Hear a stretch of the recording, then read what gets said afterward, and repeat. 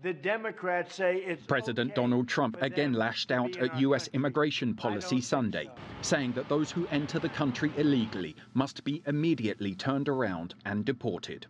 In a tweet, he wrote, "We cannot allow all of these people to invade our country."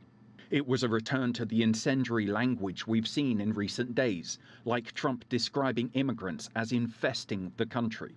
He wrote that immigration must be based on merit.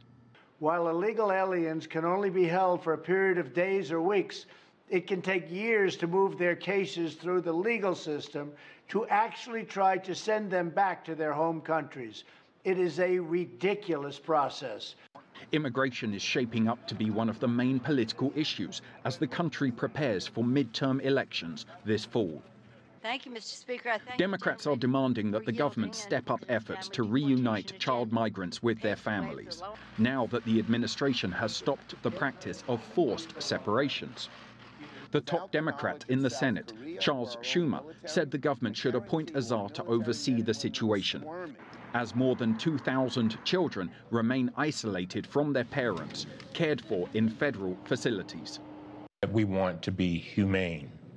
We want to make sure that these families are reunited after the president created this false crisis. And we want to get these families back together again. Meanwhile, Republicans are aiming to push an immigration reform bill through Congress this week, although there is much doubt about whether they have the votes to get it passed. Toby Muse, CGTN, Washington.